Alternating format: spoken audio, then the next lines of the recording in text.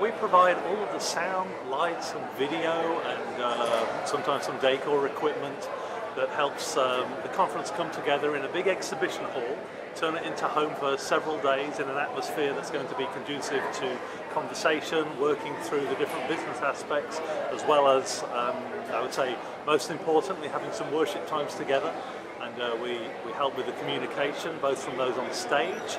communicating the message, inviting people to participate, and going all the way to the dozen microphones out with the congregation that's gathered.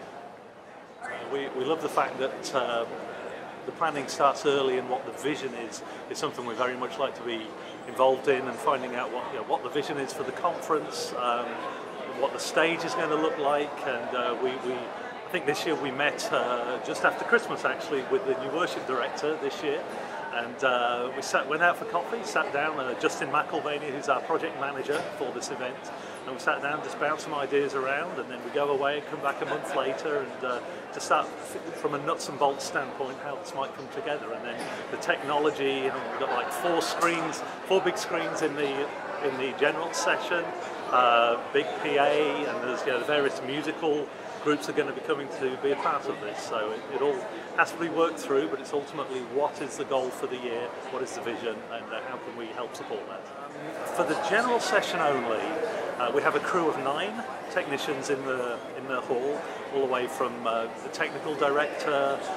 we've got 3 camera ops in there, 2 audio guys, video record, web streaming, video switching, just a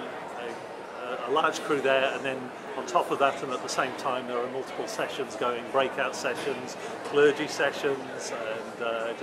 I think all in all, not counting myself, I think it was a crew of 12 this year at the peak.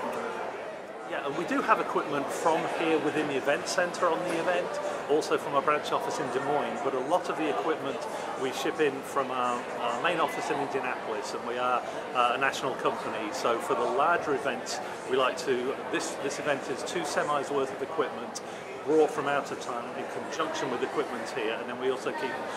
we like to keep a lot of our inventory locally as backup for it, because you don't know what you don't know until you know it. Setup started on Tuesday, and we started pre-rigging some points and